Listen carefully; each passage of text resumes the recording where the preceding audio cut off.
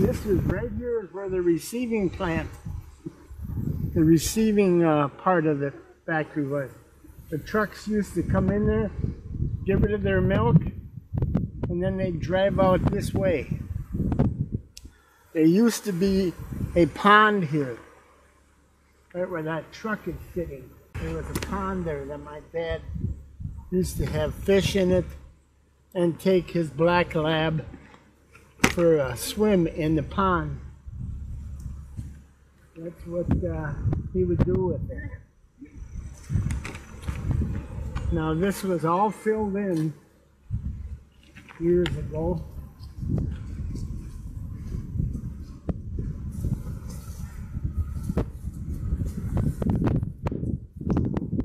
I don't see much of the plant left there anymore. Just see it. Oh,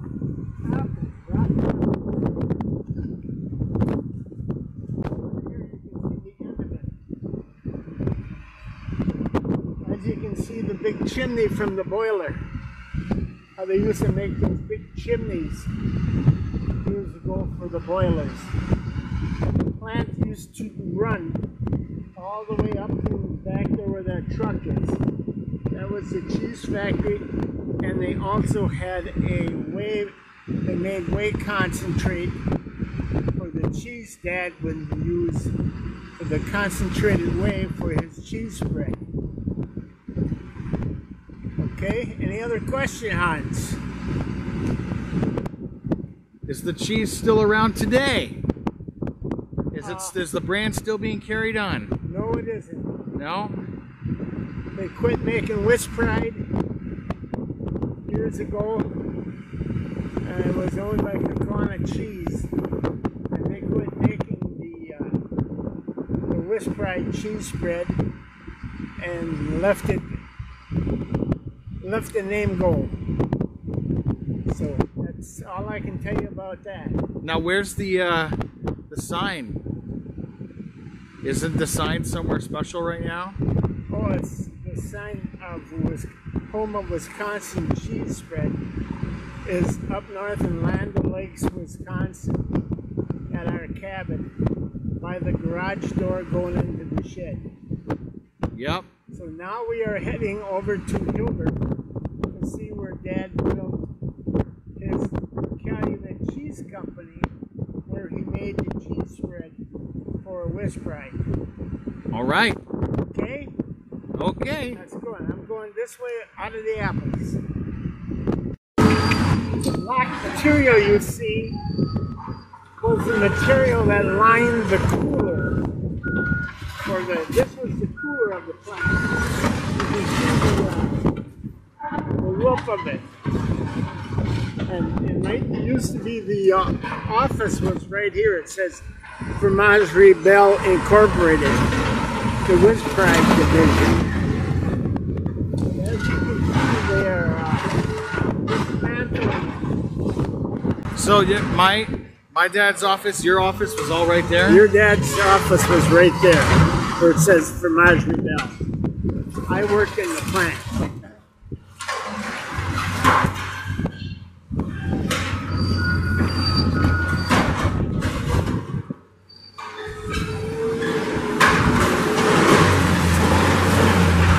What are you doing tearing down my dad's old factory?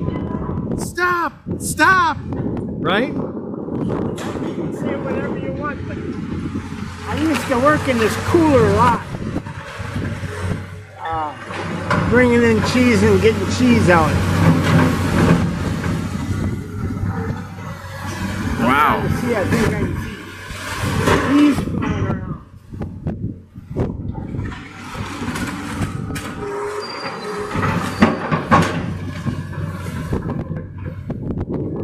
The old condensers, that's where the cool air used to come out of those condensers. It was hanging there. And that would do the stuff that cooled the cooler. Temperature was always about 40 degrees. Sounds about right.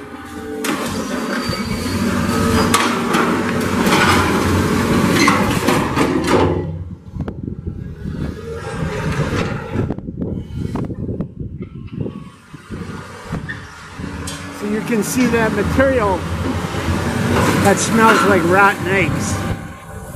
You take it and you rub it together and it smells like rotten eggs. I wonder why that is. Whatever was in it. And it smelled that way. And you can see the backside of the plant. That was the main plant. Production area was underneath that. We'll walk around it.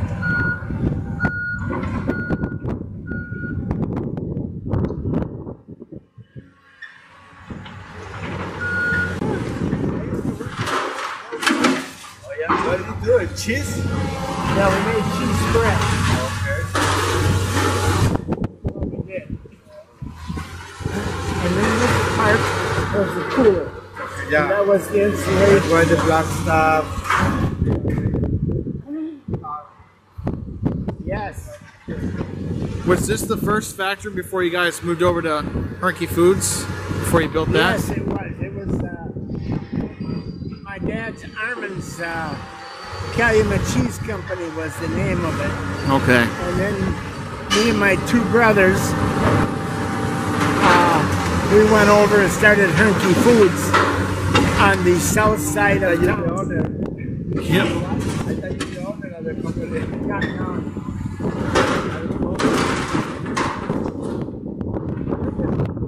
Making a video of my father's businesses that he had. Okay. So when this comes up, then you're going to take the bricks all Oh, down, yeah. the blocks. All buildings. Where are you guys out of? Where's the company from? Oh, Milwaukee. Milwaukee? Yeah, it's a MRT group. You see? MRT group. Oh yeah, I see it. The owner of the company. Now, these are all the loading docks. We load the product out of these and put it on semis. And then the semis would take it California, Yeah? New York, all over the whole country. Who was the main distributor then for you? The Nestle Company or the Gerber Cheese Company was the name of it. Okay.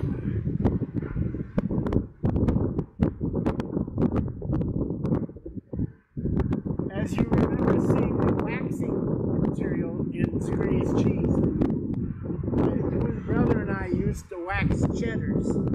Cheddar is a 70-pound round hunk of cheese. 70 pound. It was round like this and about this high. And we would wax those in that room, and you could see the suction fan that used to pull the wax, smell of the wax out of the cooler, not cooler, but out of that room. So that is what ruined my shoulders, lifting those big chunks of cheese up. Wow. How heavy do you say they were? 75 pounds. 75 pounds, okay. Wow.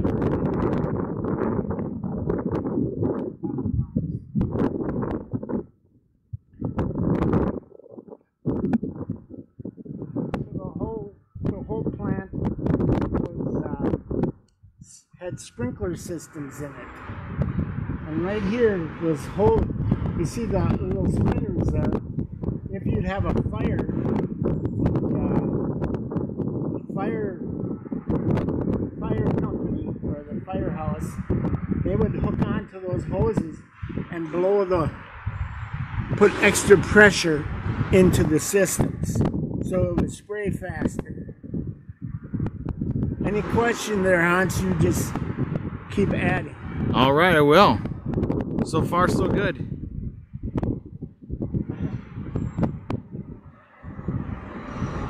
Now, right up this, where it says asbestos there was a ramp in there that you put boxes up there.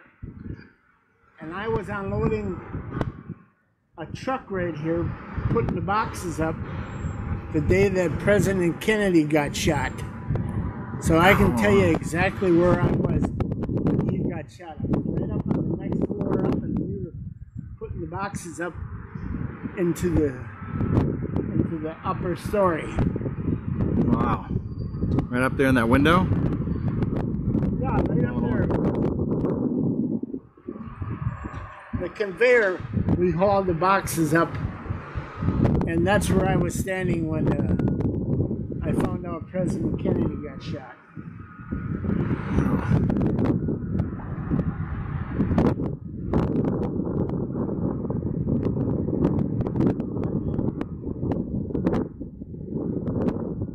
There you can see right through the building right now. You see, or get a little closer yet so your lens ain't using me.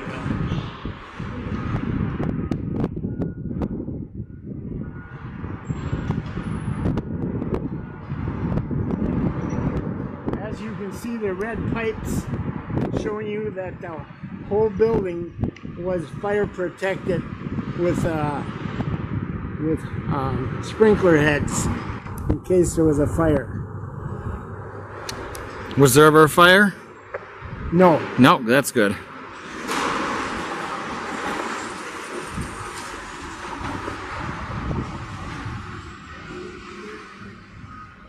There you can see another.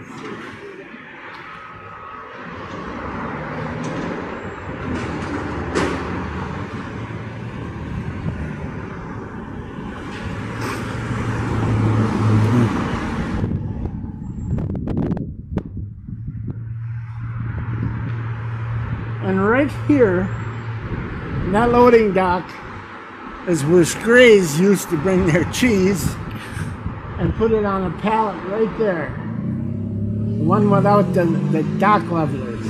Right on that level part there. That's where Scray's would put their cheese.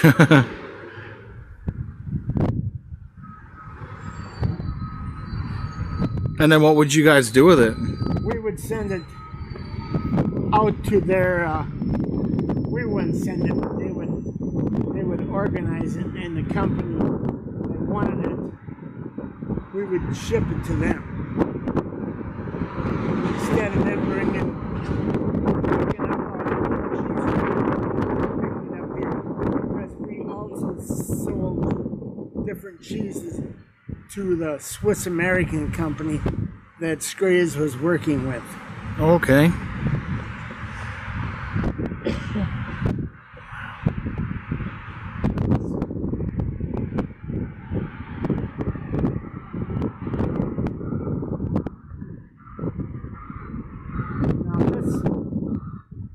Corner of the building is the original building where you see the structure.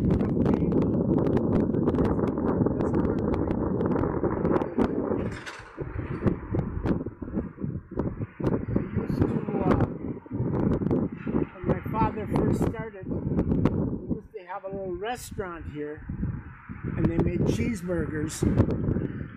And Dad would sell the cheeseburgers to the people going to the Packer game. That's awesome. He would buy the whole cow, grind the whole cow up, steaks and everything, and put it into the hamburger for the cheeseburgers. Nice. That's awesome.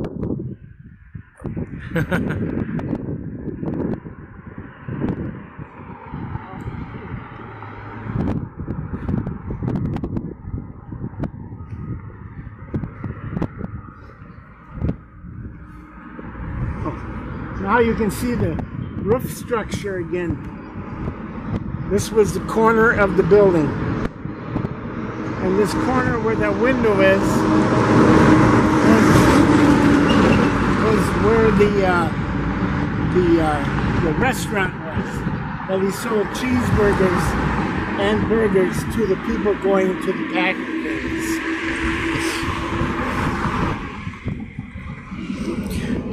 Just cheeseburgers and burgers, huh? Any brats? They got brats? I can't answer that. I don't know. No? Okay. And Dad used to sell the Dairy Queen, the fella in Appleton that made Dairy Queen, he would sell his ice cream in the store here. And the time we would get that ice cream, if it was in the store too long, it would get sandy. Sandy inside, and you would surely know what Dad brought home for us to eat. The sandy ice cream. So right here was the end of the original building.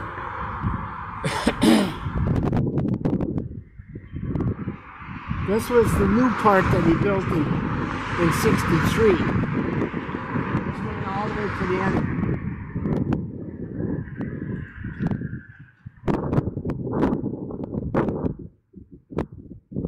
My battery's about to die again. Again? This battery is really finicky. I charged it, and if you let it run for a little while, What the hell kind of photographer are you? I know, right? I have 4 batteries in my car. There we go. Okay, you're looking at the side of the building. That was that room right there was. We had a big cooker in there for cooking processed cheese that we would put in 6-ounce cups and little processed links. But it was processed cheese and it was cooked up to, I don't even remember, 190 degrees or something like that.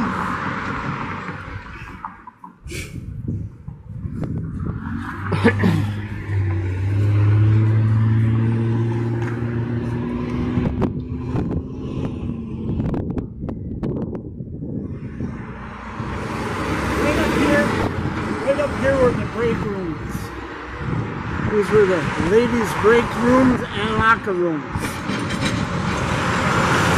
This right here was where the office was. And down in the basement of the office, we made a brandy cheese spread. And Dennis and I would go downstairs when we'd go to a party. We'd pick up a quart of the brandy and take it to the party so we didn't have to buy it. We made Dad pay for it. There you go. And that's the same place we would color the wine, or we call it hand pack. We would pour the wine on top of the cheese spread and then scoop your hand through the wine and hand pack the product into a 5-pound, 10-pound, and 30-pound container. Wow. So And that's where you get the port wine cheese spread? that was hand pack, that was called. Okay. It was hand packed. You'd scoop your hand through the cheese into the wine and then pluck it in a container. Nice. Yes. People loved it. The grapes will be picking Saturday. We'll be picking these. Oh, I see a big bunch on. How many? We picked that row, didn't we? We'll be picking a bunch. Here, I'm feeding them to you. Here.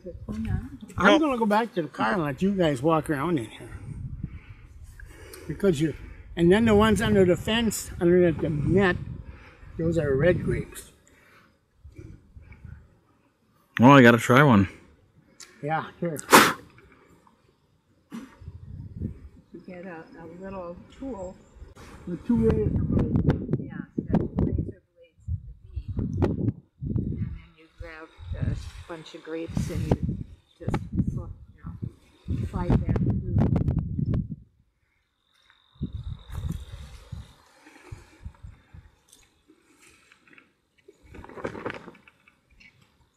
Here, I didn't bring you many. You can have as many as you want.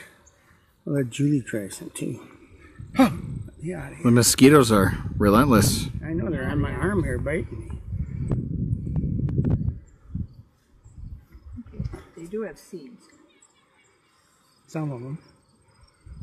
But you can see these are all red grapes. And the birds like to eat those quicker. They're sweeter.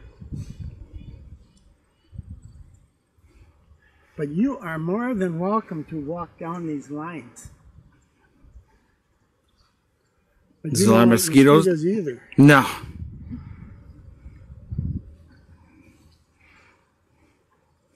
See, I bring my four-wheeler right in here. But using great... The Ranger?